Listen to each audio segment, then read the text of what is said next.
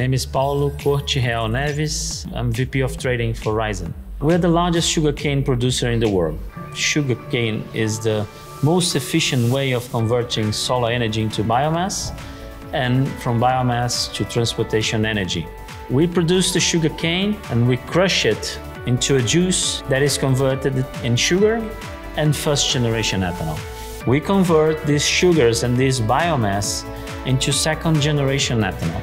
The second generation ethanol is a way of producing 40 to 50% additional product from the same land, from the same origin. A great product that reduces more than 80% of the emissions if compared with other fuels. This fuel is going to be stressed and tested at the highest possible levels of challenges in these tests in Formula 1.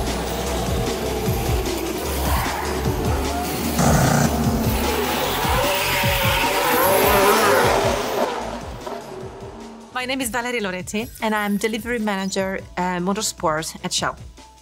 The partnership with Scuderia Ferrari is the most respected one and known in the paddock. It dates back to the 50s, so it's over 70 years that we've been working together. In 2022, we are introducing for the first time an E10 fuel, and 10% of it comes from sustainable fuels.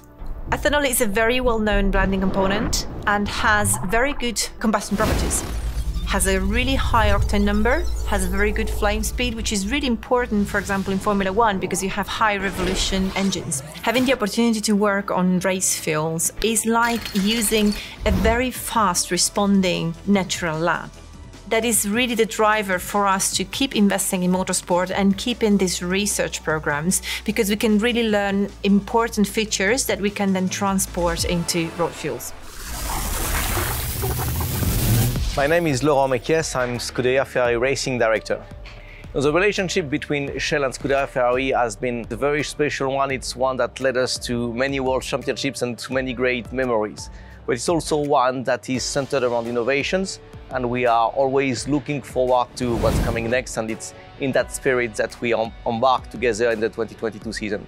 You know, it's something that Ferrari, its partners have pushed very hard for. You know, we want Formula 1 to remain. It's fundamental that we are able to, thanks to the regulations, to bring true innovations to the racing world, which can eventually be one day cascaded to people and to society.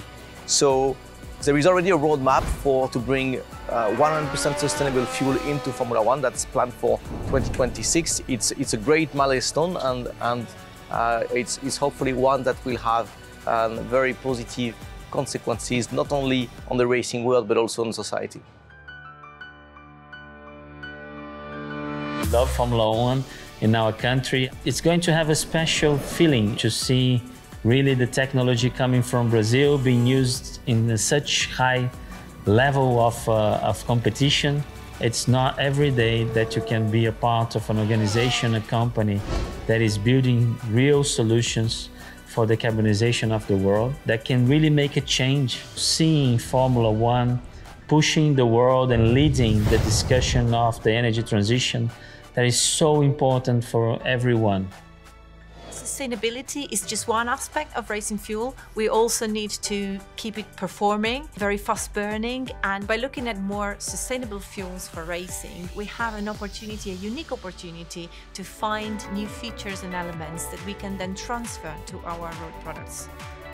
It is like a kind of a living the dream in being in this job and being able to interact with our partners so closely. It's a season in which we are going with the ambitions to fight and hopefully to fight for wins. Shell and Ferrari are companies that always look forward, and we simply look at what is coming tomorrow. We want to shape this tomorrow with innovations. That's what drives both our companies. The even newer regulations that will come in a few years put this partnership in a fantastic framework for the years to come.